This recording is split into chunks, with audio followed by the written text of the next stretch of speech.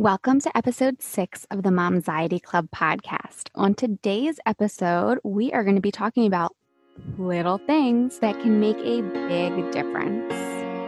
Welcome to the Momxiety Club podcast. I'm your host, Tori Levine, and as a former mental health worker with degrees in psychology and criminal justice, I know the importance of keeping calm in difficult situations. But when I had my kids, I found myself full of anxiety. I was constantly questioning if I was doing things right or how I was messing them up now. One day, everything clicked, and I made a commitment to own my anxiety so it doesn't own me. And that's why I started the Momxiety Club podcast. Each week, we'll discuss all things motherhood, so join me and let's get rid of some of this momxiety together.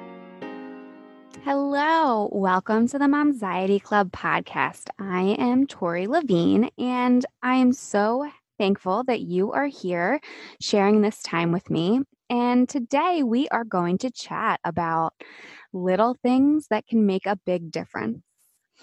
Okay, we're going to just get right into it. If you didn't know this before, I bet you do now, being a mom. But little things can make a big difference. Those little babies that came home with us can really change our world. It seems like it's the theme for me this week. It's being discussed in groups. It was discussed in the Momxiety Club membership call with one of our members. It was discussed in one of my business calls with Melina Palmer on the Brainy Business podcast, Blend Psychology and Business.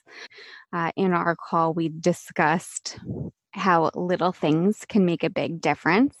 And that really got me thinking about how that is like the central idea behind Momxiety Club, Mommy Bar, all those things, that there are these teeny tiny little things that we can do every day that can really have a big impact on us down the line for the whole day, for the week, the month, and so on. I'm going to break down the episode into 3 sections based on different stages of pregnancy and postpartum. And you might notice, but a lot of what I say from one stage to the next is going to be very similar, and that's for a good reason. This is a little side note, but did you know that your brain, your subconscious brain, processes 99% of the information that goes into your brain? And your conscious processes only less than 1% of that? That's why there's such a big push for habits and routines, because the more we do something, the more our brain doesn't have to consciously focus on it. So that frees up more space in our brain, especially it's good for mom brain to process everything else that is going on and figuring out the logistics of life. So if you can start during pregnancy, that is great. But if you're already postpartum or you've had your baby 3 years ago, still, it's not like you cannot start it right now. These are things no matter when you start, it is great. So during pregnancy, what small physical thing can you do that will make a big impact on you down the line? Well, number 1, that is what I call squeezes. It's a pelvic floor contraction and wrapping around of your transverse abdominal muscles. So if you don't know what those are, and you're not driving and you're not, holding a baby at the moment, take your hands and you can put them on your rib cage. Take a nice inhale, exhale out, and I want you to feel like your rib cage is knitting together. Each bone is overlapping.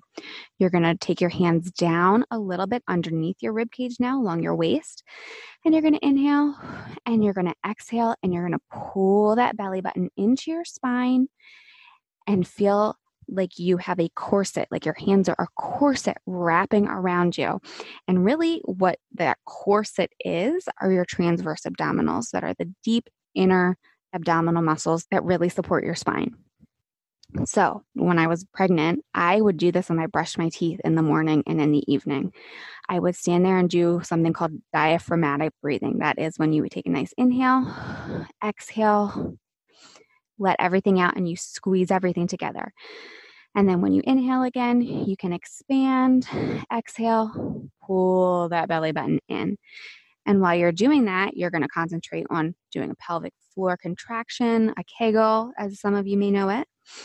And the more you do this, the better we get at engaging our core at the right times and letting it relax at the right times, because there needs to be a relaxation or else your muscles get overtired. And then it's like you could have super duper strong muscles, but if they get overtired and they stop working, you're out of luck. So you have to learn how to properly relax and properly engage. Now, the fourth trimester, generally known as the first 3 months after having a baby, but also up to a whole year after having a baby. A little physical thing you can do, again, is going to be those squeezes and pelvic floor contractions. This diaphragmatic breathing is something you can do as soon as you have a baby, because it's really just this gentle engagement of your transverse abdominal muscles. The engagement here sets the foundation for any type of exercise that you are going to be doing later on. Doing these squeezes will help with repairing any diastasis recti you have, any separation of your abdominal muscles. It helps you with back pain. A lot of back pain can come from weak core muscles and improper alignment and weak pelvic floor muscles. And it's all linked together.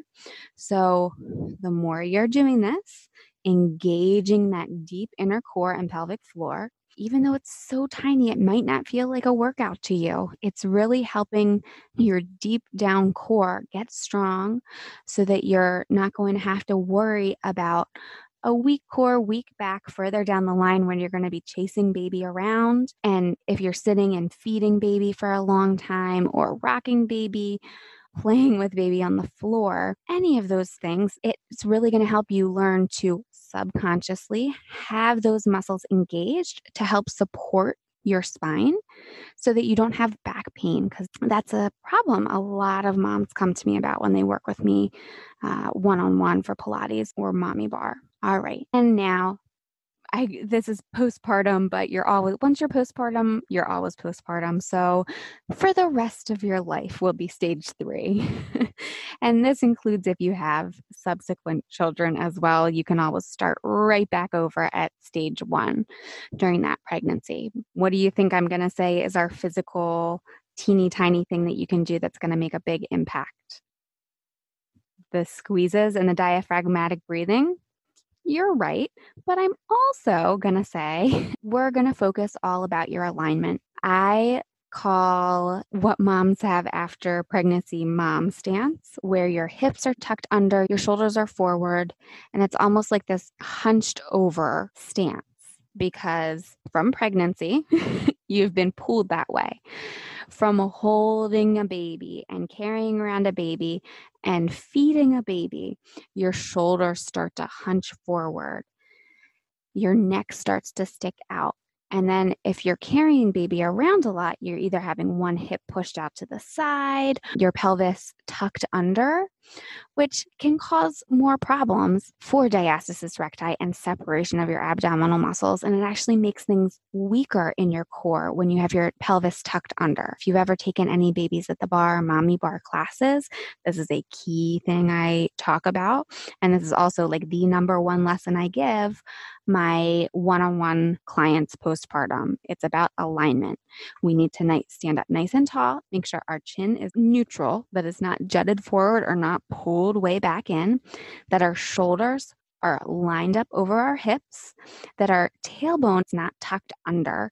So what I mean like tucked under is, imagine like you just squeeze your tush, pull your belly button in into like a crunch position. You don't want to have that. And for some moms, actually for a lot of moms I work with, they say, no, my butt's sticking way out. And I said, nope, that is a neutral spine position that you're standing in. So it can take a little bit of time to get used to it. And then our hips should just be over top of our knees and our feet. And this is something that you want to try to concentrate on when you're holding baby in front of you and you're standing up.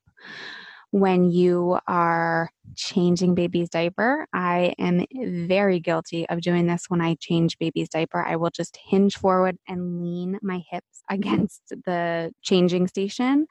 Same thing with cooking or preparing anything in the kitchen. I will lean forward and that gets you all out of alignment. So what you want to focus on is neutral spine, pelvis untucked, and core engaged and pelvic floor engaged. So those are the teeny tiny things that will make a big difference, because then you don't have to worry about back pain, or you have a good way to get rid of back pain, because just simply engaging your core can help strengthen everything and focus all of the stress and tension away from your back into your core to do the work. And you'll have the comfort and ability to run around, chase baby little ones as they grow. Okay, some small things that will make a big difference mentally. My number one tip is to start a gratitude journal. One thing a day. It doesn't have to be, Dear Diary, today I ate this for lunch. Today I read this. Today I talked to these people. Just think of one thing that made you happy and that you're grateful for that happened during the day, and write it down. It's about getting into the routine of taking a moment, thinking about your day, and writing it down. Because if you don't know this already as well, gratitude goes a long way. Something you really enjoyed, because there are studies that show people who look back at their days and in a way of gratitude, in a way of appreciation, are happier.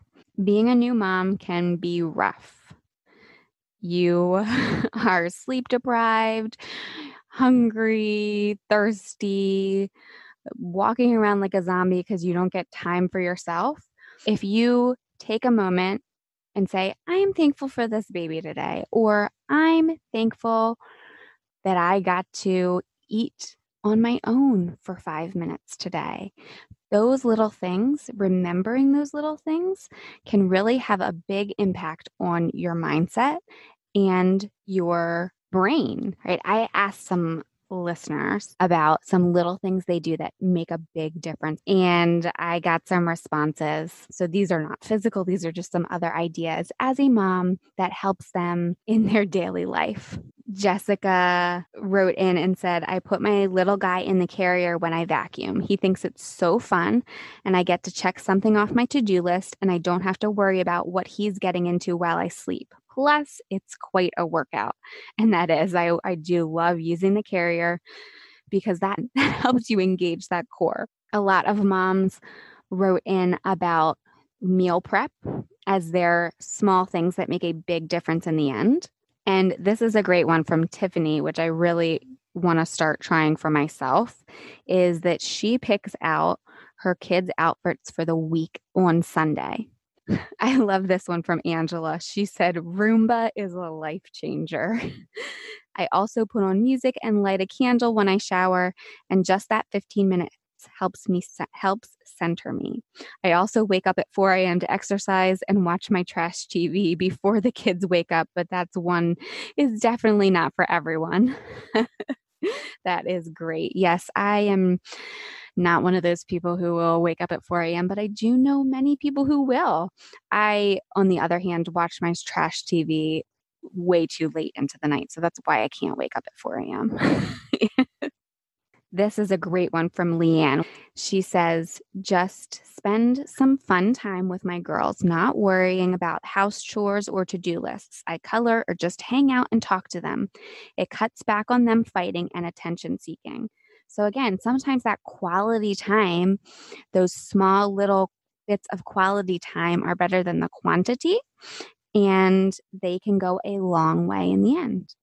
So I hope you found this quick tips of little things that you can do throughout your day to make a big difference helpful. If you have any that you would like to share, I'd be happy to share them on our next episode. So write in at hello@momxietyclub.com and tell us what your little things that make a big difference are. And if you would like a download of some of these exercises that are great to do during pregnancy and postpartum, head to momxietyclub.com and sign up for our special email list so you get notified of the latest episodes as well as all the freebies that I like to give away. Would you like to help a new mom out? Here's a little thing that could really make a big difference. If you want to help out a new mom, please go into where you listen to your podcasts and rate and review the Momxiety Club podcast. Ratings and reviews really help all the special podcast place algorithms in showing that this is something that people like to listen to, and then it puts it out in front of more moms. It helps them find it. So the little thing of writing a little review can make a big difference in helping another new mom out. All right. Well, thank you for listening. Don't forget to subscribe, share, and follow the Momxiety Club on social media. It's at Momxiety Club. And please rate and review. I love to give shout outs to listeners who have written into me or written reviews just as a big thank you. Are you searching for a community, a place to find both emotional and physical support for the stress, anxiety, and overwhelm that comes along with motherhood? And also a place to share all the fun milestones that your little one is hitting? Join the Momxiety Club membership. Head to momxietyclub.com for more information. All right, well, thank you for listening. And let's go get rid of some of this momxiety together. The Momxiety Club podcast is not intended to take the place of medical advice or therapy. If you are in crisis, call your local emergency number or 911 or the National Suicide Prevention Hotline at 1-800-273-TALK.